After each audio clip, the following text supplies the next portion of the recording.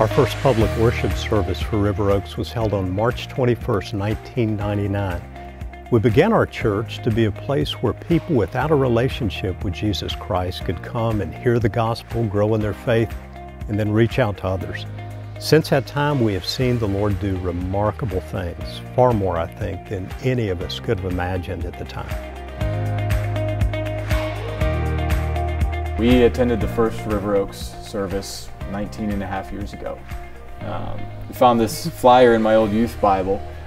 This is the flyer that we got that our mom showed to us a couple weeks prior to attending and said, "We're going to church." Went on several mission trips that first summer, and it was actually 18 years ago that both of us were saved. We were saved at the same camp.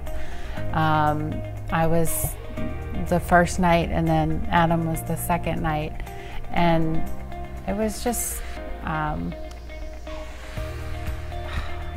there's no words to describe that feeling, and to be together and to have both been saved was amazing. It definitely brought my sister and I closer together in those high school years, growing up, going to church, every Sunday together, and having those shared memories in youth. River Oaks was always there, and we'd always come to church, and it felt like home.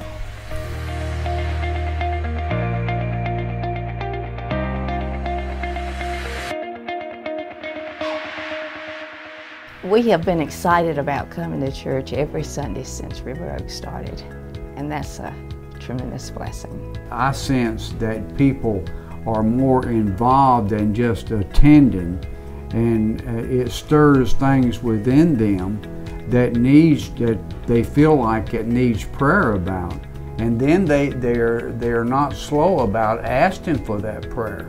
I really have a sense that God is at work in our congregation and that the Holy Spirit is present, because when you walk in the doors you can feel the Spirit. And I hear these remarks from other people that confirm that what I feel, that other people feel. And I just remember sitting in the service, I just felt the Holy Spirit just say, "This is where you're supposed to be."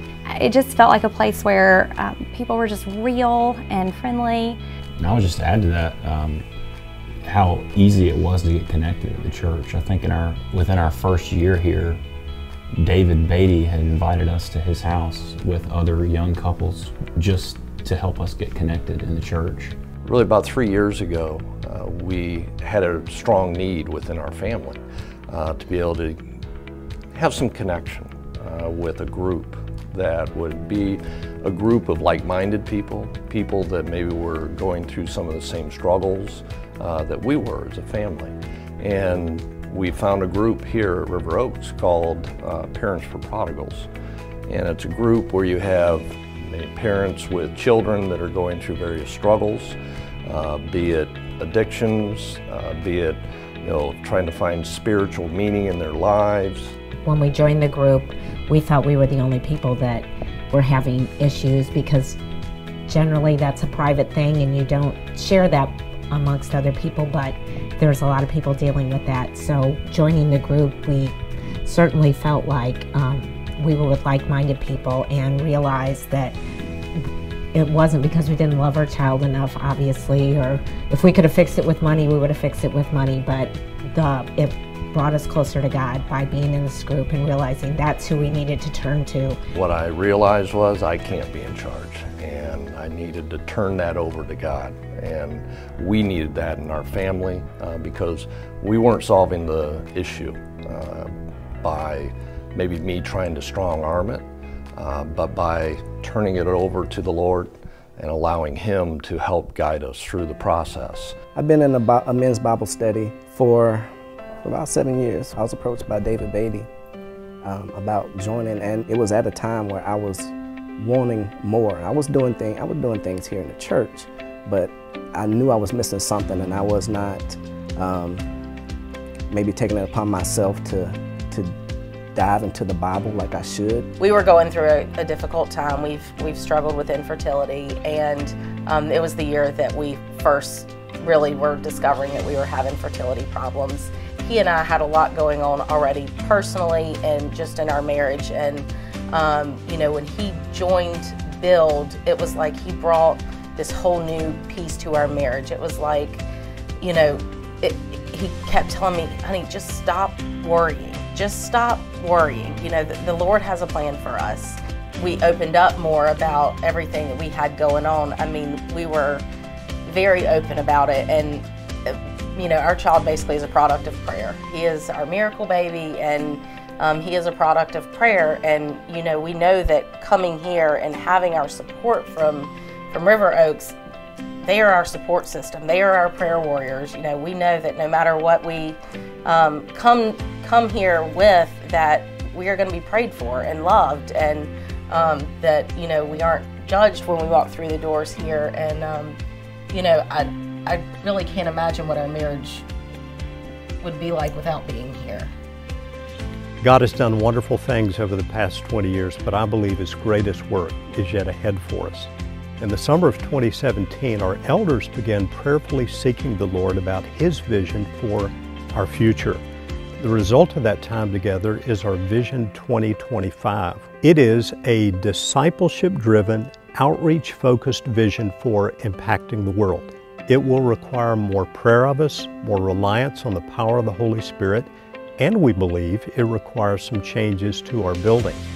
That has given rise to what we call our Beyond Initiative. Well, at the heart of this initiative is the construction of a 2-story discipleship center. A center that is going to allow us to equip followers of Jesus who are sent to reach others. And that's going to be exciting news for a lot of our groups and all of our members, I believe, who have spent much of the past several years meeting in Noah's Ark classes, in backstage storage areas, and front office space, anywhere we can find space. And so with this new space, we're going to have 12 classrooms on the top floor. These will be both adult and youth classrooms that will allow us to come together and pursue the learning and the loving and the living out of God's Word. On the bottom floor, we'll be able to set up permanently for our weekly gatherings, as well as the opportunity for equipping and discipleship in various Sunday morning formats as well.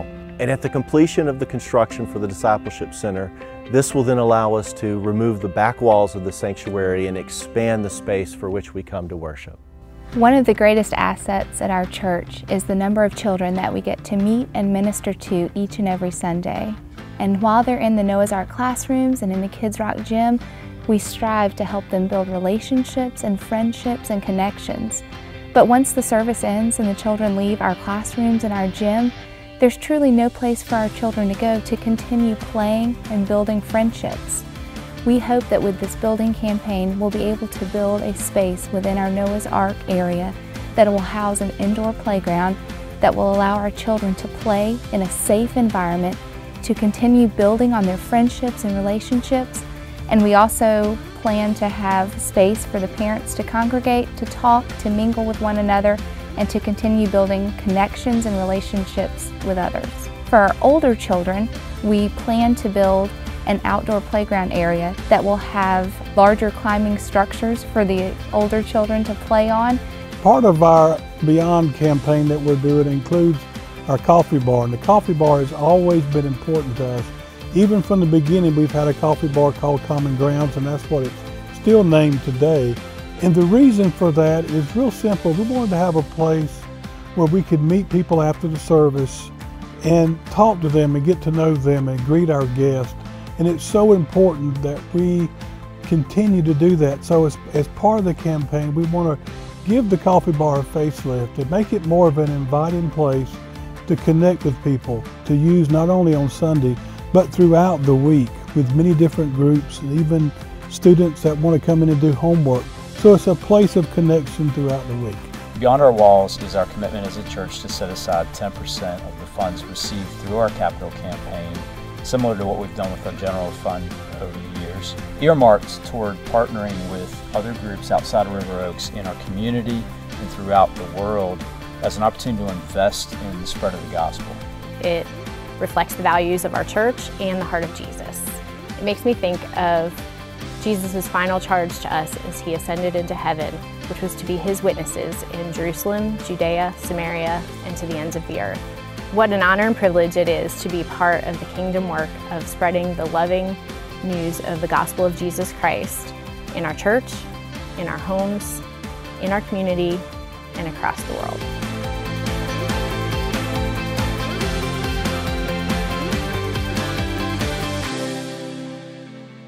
The estimated cost for these projects is $4.25 million, and we call this our Beyond initiative because we believe these changes in our building will support the vision and take us beyond where we are so that we can fulfill our 2025 vision. We believe God will enable us to reach this goal if we each prayerfully consider how God would have us invest in this vision. There's never been a better time for the church in terms of the health, spiritually and physically. So for a group of people in Clemens and Louisville and Winston-Salem and the surrounding areas to come together and to commit together to making an investment in discipleship will have lasting impact, not only on individuals, but for generations to come. So this vision, in my mind, is not about buildings or budgets. This vision is a vision of spiritual formation. It's a vision of Christ being formed in us. It's a vision of where people are committing to create environments where biblical training at all ages can occur with excellence and with effectiveness so that children, young adults, and older adults can grow closer to God. And as they do, as they go deeper in God's Word, they'll go deeper in God's world. I love the excitement behind Noah's Ark and the children and the opportunity for them to learn more about the Bible. Excited about small groups and teaching. I know with us building a new discipleship building that'll open up a lot of new space that I think we will find really good uses for in terms of just pouring into the members in terms of spiritual growth. So I'm very excited about that. The main thing that excites me about our church is our church's motives. Everything that we do in this church is prayed about, carefully thought out. We do what's needed to build up our church and take what we build outside of the walls of the church. It's just amazing to me. Everything, I believe, is Spirit-led that is done in this church. We've experienced this before with the first building. We prayed, and the Lord supplied so much more than we could have ever imagined. It's hard not to get too emotional when you think about what the Lord has done here at River Oaks since that first campaign. So if He's done all that for the first, how much more will He do for the second? It will be much more than we can imagine. So I just envision that in 2025 that our goals are going to be met and surpassed because we've got a God that is able to do much more than we asked or believe or seek. He blesses when we are obedient, and I think our leaders have been obedient in praying and seeking God about what we need. So as we pray for this, God's going to hear our prayers, and they're going to ever be before Him, and He's going to answer those prayers. On Sunday, November 4th, during our worship services, we'll ask everyone to make a faith commitment to our Beyond initiative. These 3-year pledges will be over and above our regular giving and reflect what we believe God's called each of us to do in supporting this initiative. I invite you to join my wife Beth and me in praying about what your part, your investment in this vision should be. May the Lord encourage you and guide you and build your faith in Him as you do that.